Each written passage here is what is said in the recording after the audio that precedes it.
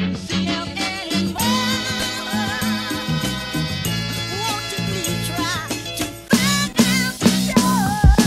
to the Silent D Motor Show. I'm your host, Silent D. Today we're gonna take a look at the 7th generation Ford Thunderbird. In a key marketing shift for Ford, this generation changed market segments, shifting from a full-size car to the larger end of the intermediate segment. Yes, that's right, this big American land yacht wasn't actually considered full-size at the time. I guess everything really is bigger in America. Anyway, the smaller size combined with a smaller price tag made it the best-selling Thunderbird of all time, with almost 1 million sold from 1977 to 1979. I just had the privilege to meet Tony, the owner of this beautiful survivor. Pleased to meet you. Likewise. What are we looking at here? Made 1977, Ford Thunderbird, 6.6 cubic inch or 400 cubic inch rather than 6.6 in English. It's original, so it's probably what they refer to as a survivor. It's beautiful. It really is. It hasn't had a hard life at all. The interior of the car has got sun bleaching over the years.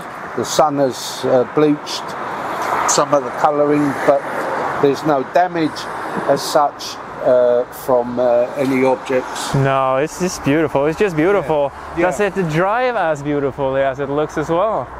It certainly does, and I think we should, good excuse, we'll take it out. Okay, let's do it.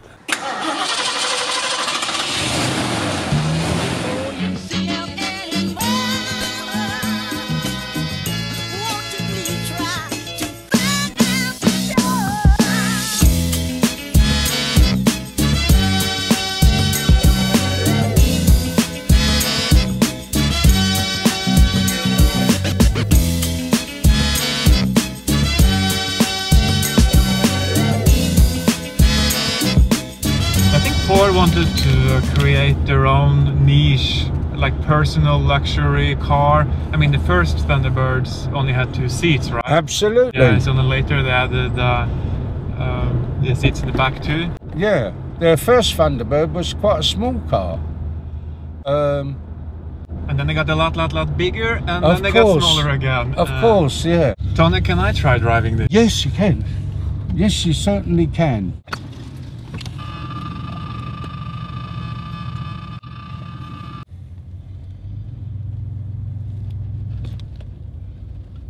This is extremely comfortable though. Wow. No, it is.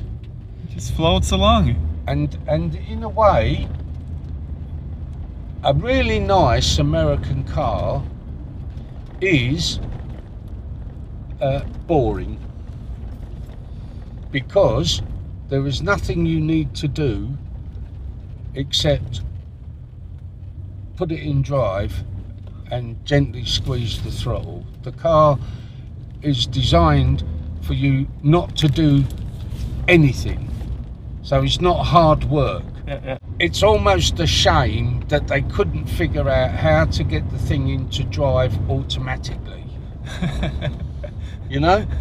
Yeah. Because I'm sure they would have sold more cars if you didn't actually have to drive the thing.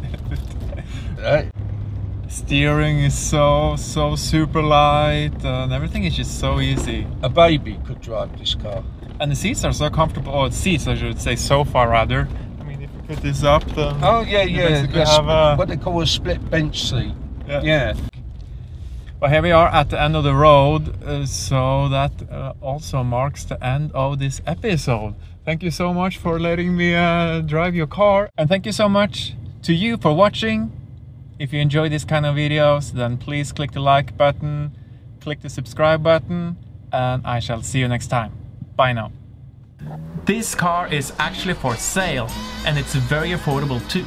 May I suggest to throw on some 20-inch steelers and slam it to the ground like these guys did, and you have yourself a killer ride. Contact me if interested, and I shall put you in contact with the owner.